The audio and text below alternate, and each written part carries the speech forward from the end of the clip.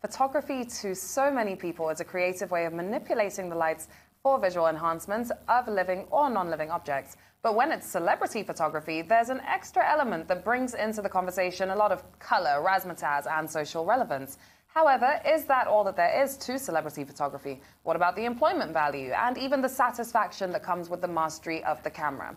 Well, we will be talking about all of this right now with Yetunde Babaeko, one of Nigeria's top contemporary celebrity photographers, here with us on the program. Welcome to the program. Good morning. It's great to see you again. Good morning. Thank you. Good nice to see you. Welcome. Well, the last time you were here, we were talking about Nalingo. Yes.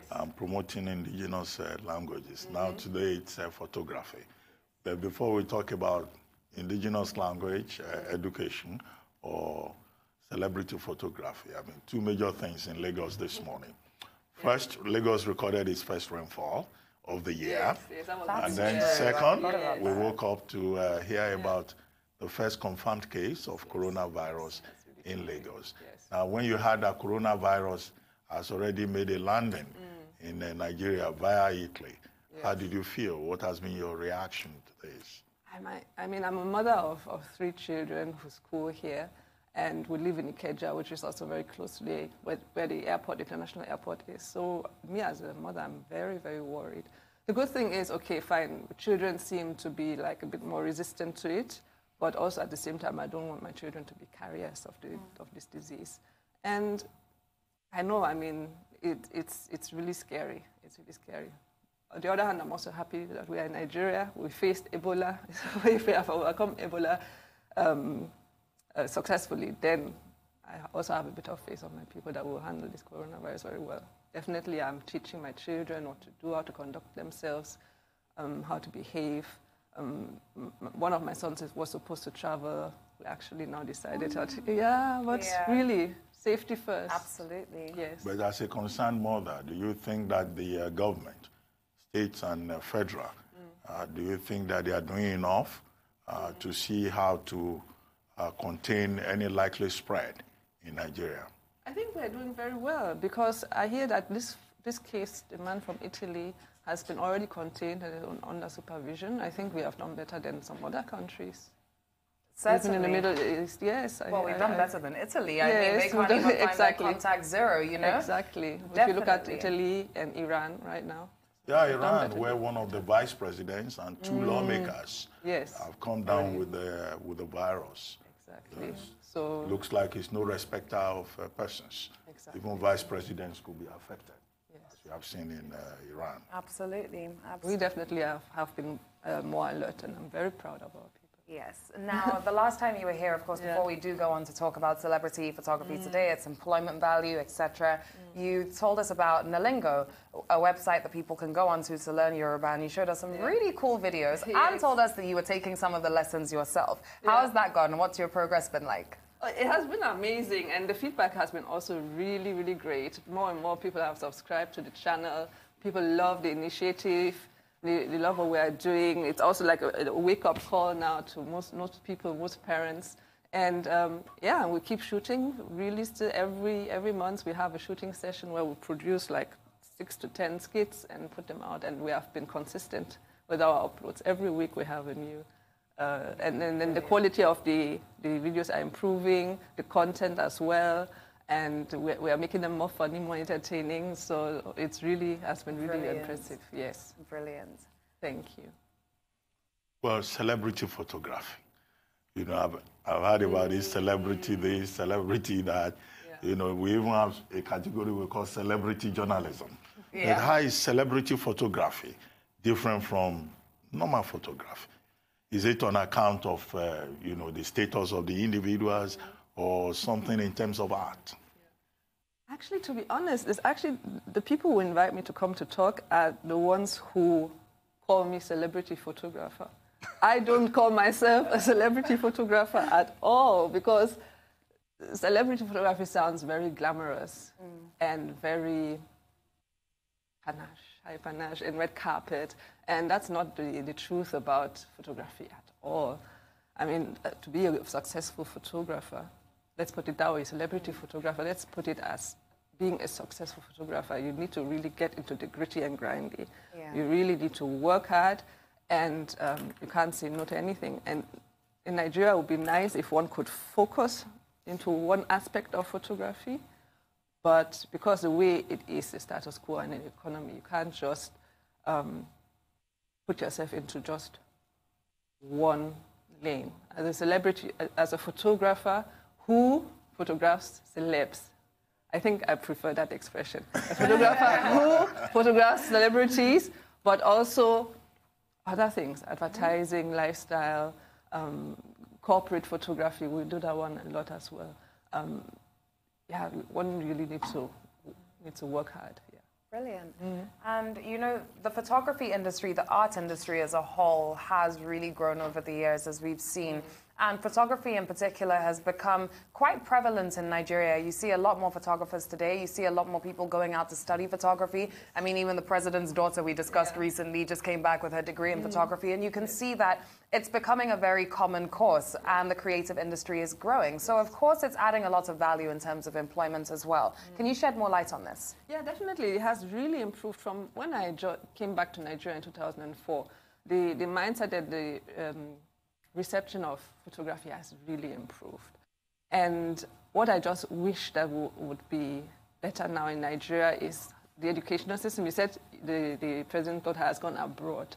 What can we do here to empower our young people, our youth, and definitely educational platforms? For now, we just have vocational training.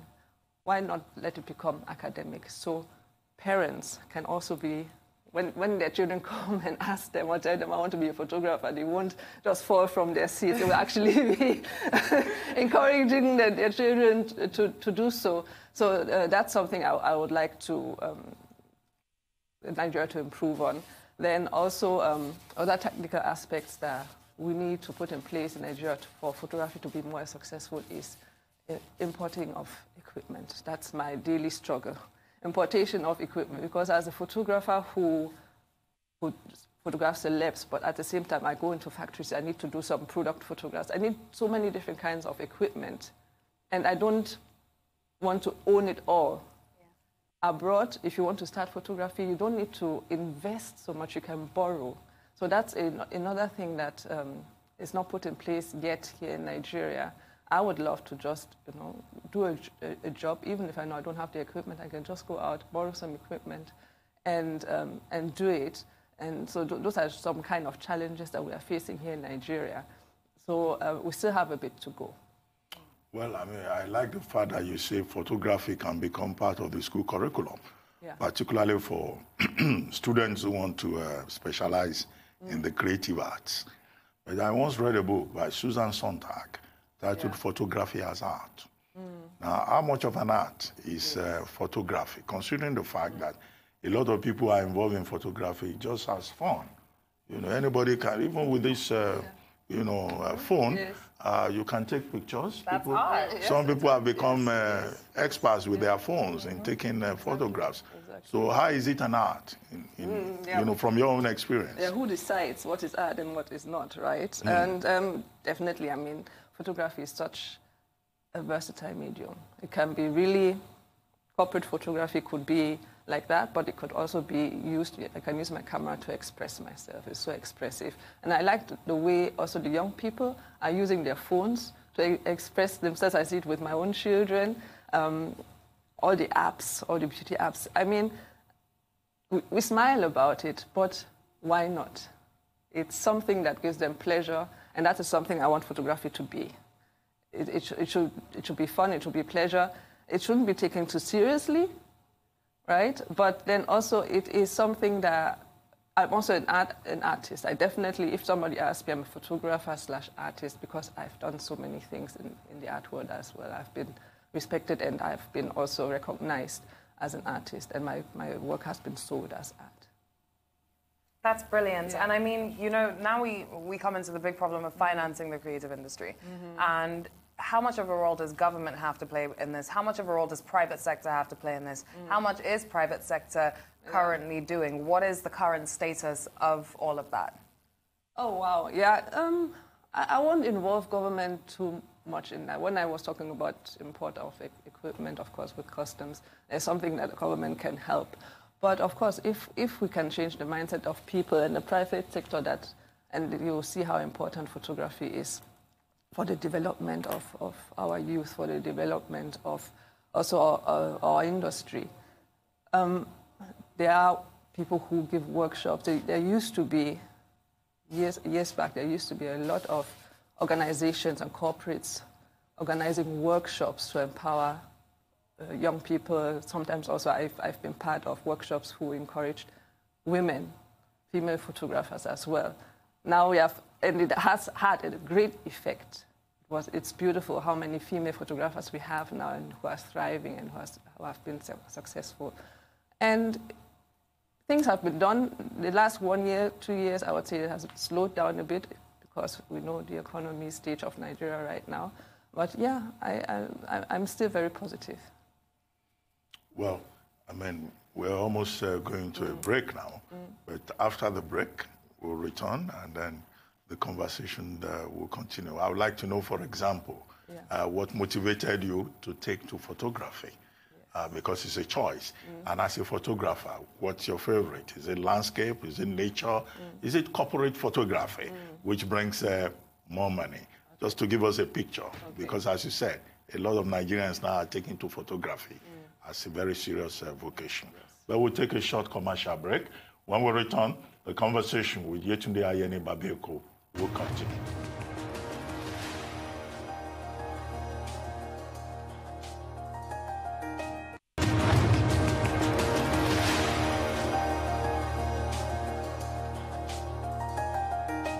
Welcome back to the morning show here on the Arise News channel. Still with us in our Lagos studio is Yetunde Babaeko, who's been talking about photography and the art industry in Nigeria. And before we went on break, I had asked you a question about, what's your favorite choice, medium? Is it nature? Is it landscape? Is it celebrity? Or the photography of celebrities, as you put it? Or is it corporate photography? And what motivated you to take a special interest in photography? Okay, I started actually venturing into photography quite young. I lived in Germany, I schooled in Germany, and there we had courses in school already teaching us about photography and just putting a camera into our hands. Then, of course, I discovered that I really have a passion for it. I went and studied photography over there, and then I came to Nigeria. And well, in Nigeria, I opened my studio. We started with family portraits. I love to take family portraits. I really can't put my finger on one subject. I really like, especially family portraits, individual portraits, corporate photography. They all have their own different characters and nuances, but to me, all of them are challenges, and putting my own view into it. I think that's what I do, my own style. If you see one of my images, you can see that I have definitely carved out, and it took a while. I've carved out my own style, and whatever I do, if it's corporate, is it sort of family portrait, or if it's something more commercial, once you see my image, you will know that this is one of my works. Yes. And that's the most amazing thing about art, and being able to spot out and say, yep, that's from that person, Exactly, exactly. And it's great to know that you also do more than just photography. You mentioned that you're into other types of art as well, other types of visual art. And I'd like us to speak about that for a second, because the art of storytelling is so important. And I believe that the value of the stories that come out of Nigeria, the value of the stories that come out of Africa, especially the untold stories, are so precious, yet they're never given the worth that they should be given. There's so much exploitation in our art industry. There's so many cases of Nigerian art and African art being sold for millions abroad, or even in galleries here in Lagos. Meanwhile, the real artists are getting peanuts for them for what they've done, and it's a huge problem. How well are we doing in terms of tackling this, in terms of intellectual property rights as well, etc., and actually placing some sort of value, meaningful value on the art that comes out of Nigeria, because it's so precious. Yeah, it is. Me personally, as a photographer and an artist, I mean, now in the time we're living in now, I mean, we can track our works. We know where it's going in terms of with social media, internet. I can track my work. I know where it is, and yeah, but really with photography now, but then also it's also kind of challenge, because once I put like my images now on the internet, I'm definitely make sure that I always have my watermark on it. So so nobody can just download it and claim it from the internet. So one has to be really, really still careful about it. And when it comes to intellectual property and the arts that has been exploited, of course, I still think it's a thing of the past now. I mean, it has happened, and it has happened a lot, but now that we have the means, I think we can track it. Well, I mean, how much of a value will you say technology has added to the art of photography? Because once upon a time in this country, for you to be a photographer, you were a specialist of sorts, because you had a studio, you had your own equipment that would not be available to other people. But with the democratization of technology, virtually everybody is a photographer. Leila, for example, takes a picture almost on a daily basis. Is that a threat to the professionals, or it is a good thing? Yeah, a photographer is an unprotected name. Everybody can call themselves a photographer, even if you don't make money with it. The photographer, you took the picture. And well, when it comes to technology, I mean, I believe that it's all about reinventing yourself, because there's always been changes. When you look at from the time when the first picture was taken in 1823 from Joseph Niepce, that was his first picture taken, and everybody was screaming, all the masters, the painters were screaming, oh my goodness, this is going to be the end of paintings. Right? Yes. And now we are looking back and see nothing like that happened. Nothing at all happened. The painters are still there and making lots of money, even more than we photographers sometimes. So what the painters had to do was to reinvent themselves, right? From the classical painter to the impressionist to the expressionist. Now we have the technology. So now how can we shouldn't be afraid of it. We have to embrace it. What can we do with the technology now?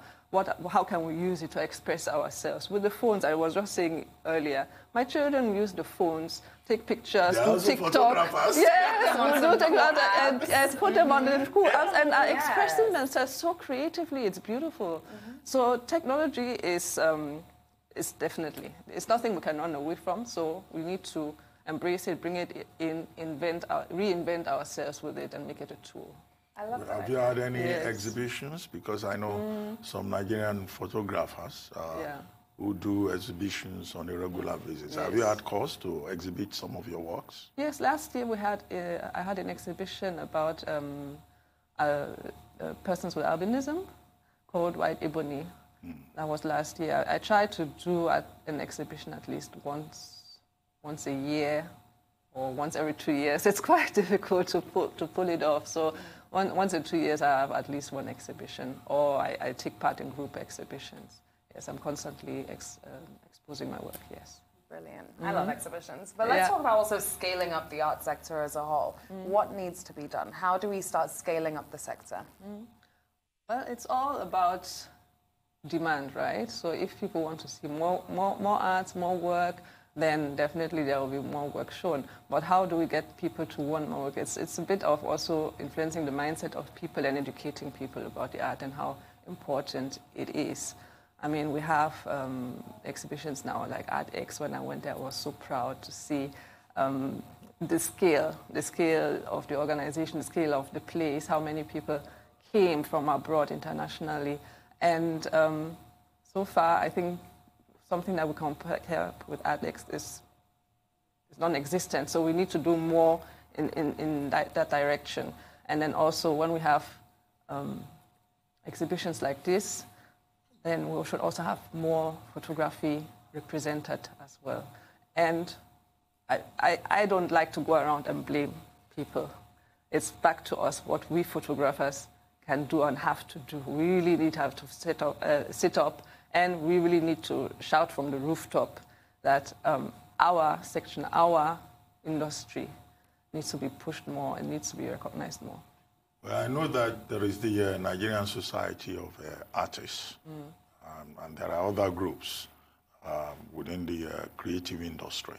But do Nigerian photographers, the top ones, I mean, do you have an association? Because there's quite a number from Sumis Masko to Aisha Augie to T.Y. Bello, Kelechi Amadi, and all the people in that group. I'm sure there are some associations who have formed, maybe smaller ones, but again, I think we have like a bit fallen asleep. No, I get the impression that there's no coordination. Exactly. Because when you say we, the photographers, do you think we all all need know to each other? come together? We all work with each other, but maybe sometimes the hustle and bustle of the daily routines, just get carried away. And I mean, we have to definitely do more when it comes to that may be part reuniting. Of the cleaning up that she's talking about. Exactly. That you speak with a much stronger voice within the larger creative industry community. Absolutely. And, I mean, let's also have a bit of a personal finance 101 because it's a topic of conversation that often comes up, making money in the creative sectors. And in terms of photography, what is it like? What are the main challenges that photographers face when it comes to making good money? So yes, really, I mean, I train people and the most confusing thing is, how do I charge? It is really, and I do understand because it's an intrinsic value that you put to your images, and it's about how good are you, first of all? How can the price that you want to set, can you defend it? And it goes with long training and long evaluating yourself and your process and the product that you're offering to your clients that now can determine how you can set your prices. And then the other challenge is, even if you're really good, and the budget of your client is just goes that far, and there's another photographer just next door who will do it according to the client's budget. So how do you compete? It is tough. It is tough, and I do understand that pricing is a big issue in Nigeria, and it comes back to being recognized, being respected, people, valuing what you are doing. What about steady income as well, though? Yeah, steady income as a freelance photographer. Yes. Okay, that doesn't really go. That doesn't go hand in hand, I would say. Of course, you can try and get clients who need your photography service on a monthly basis, right? But then photography is very seasonal. Yeah. Especially for wedding photographers. That's why at the beginning I said... There's a wedding every week in the city of Lagos. Every day. But then also there's rainy season. That's true. Yeah, we're always celebrating something, But then there's rainy season, there's dry season, more weddings happen during... More weddings are happening during summer, during the dry season, and less than the traffic. So it's steady income is something one should aspire to. It happens maybe for some people, but it's definitely a challenge as somebody who runs a business. It's quite tricky to have a steady income. But when you let me refer you to something you said earlier. You said when anybody sees your work, you'll be able to say, "Oh, this is from Yetunde Babaeko." Now, I saw just a few, although, it's not enough for me to form an opinion. But I saw a lot in terms of focus on the human form, body shapes, and also play on lights, dark and white, and also space, a generous use of space with the camera. Now, but what will you yourself, define as your real signature, what you look out for when you stand behind that camera and you want to take a shot? Yeah, what do I look out for mostly? God, I mean, I'm a lighting freak. Yes, you can see that. And I love working a lot with models as well, because they understand that you need to be patient. When you go into people's houses and you are photographing normal families, especially with children, you need to be fast. You can't waste their time. But with models, you can now elaborate. You can now test. You can do test runs.